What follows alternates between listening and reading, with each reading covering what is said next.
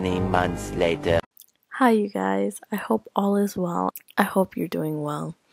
2020 has been rough, as we all know, and we all been hit with this whole Miss Rona situation. And yeah, I just hope everything's going good at your end. You're practicing some good self-care, putting your mental health first because, these are tough times. And yeah, I just hope you're doing your part in your community or just, social distancing yourself. This channel is mostly dedicated to food now. You shall get fat with me. 2021 is going to be our summer body.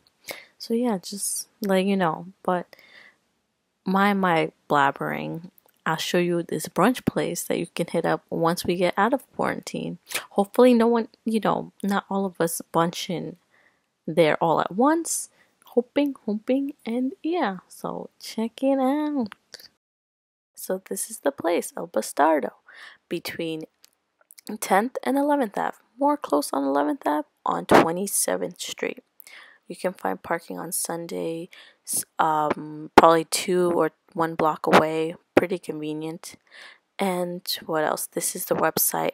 Big note, make a reservation or else you will be pushed till night and it won't be brunch anymore. And yeah, so that's a big factor to account for. They are really accommodating and yeah, it's a good atmosphere. They had good music. It was really nice. Everyone got along with each other.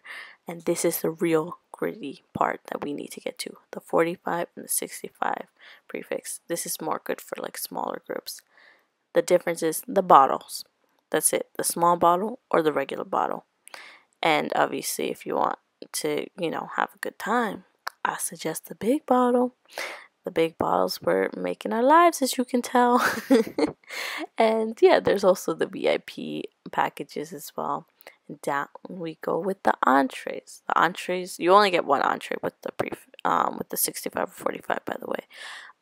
There's the classic eggs Benedict, the Beck sandwich, which I should have got, avocado toast, French toast, the chocolate swirl pancakes, which I ended up getting, the waffle iron omelet, the Bastardo burger, the chicken and waffles, crispy chicken sandwich, steak and eggs, lobster Benedict, they're bougie, lobster mac and cheese, and the surf and turf.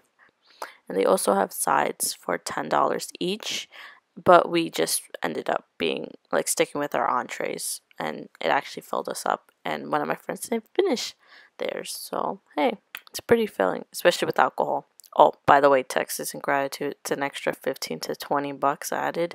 So yeah, just 45 plus 20, 65 plus 20, that should be around the price range. And yeah, these are, as you can tell, the waffle, the avocado toast, and the burger. My friend finished, actually 2 of my friends finished their entrees. The other one did finish their avocado toast. And I got the chocolate swirl. I have to say it was pretty disappointing. It was pretty dry. I needed way more syrup, by the way, because it was dry. The fruit was good, but it was alright. It was alright. A good 7 out of 10. Oh yeah, there was a robot busting out the moves. People were taking pictures with the robot. Really nice robot, by the way. And yeah, it made everyone's lives pretty, I guess, lit. Yeah, made their lives pretty lit. And I do recommend going here just for like a small birthday celebration because the bar is nice too. And my friend was really excited to get the green tea shots. And yeah, it was really nice atmosphere and good service. The robot, as you can tell, ended the night with a special lady, as he should. As you can tell, I thought the place deserved a good 8 out of 10. For brunch places I've been to. Actually, no, I'll be nice. 9 out of 10. Just because that music was great. They had all the best throwbacks, all the new hits. And yeah, it was a good mixture. Always switched up the genre here and there. I liked it. If you wanted to invite your girl from upstate and your boy from Brooklyn, it would be a good place because they had music for everyone. And it was a good mixture, nothing was remixed like weirdly, so that was nice. And what else? The food was okay. I think that's what brings it down a bit, because the food was okay compared to, your regular brunch spots in Dykeman. Obviously, the food be banging sometimes. So compared to this one on 27th Street, it was alright. It just, some things just had to be a bit more flavored, a bit more moistured. Like my pancakes could have been more fluffier, but they were pretty dry. So yeah. So I would give, my friends would give the food a good like 7 out of 10, I think. But they did finish it obviously with the alcohol.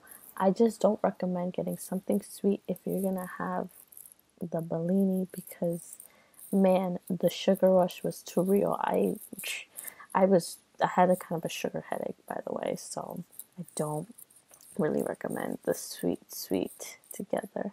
I just thought of chocolate. It wasn't really chocolate on the chocolate swirl pancakes. So yeah. What else? Closing.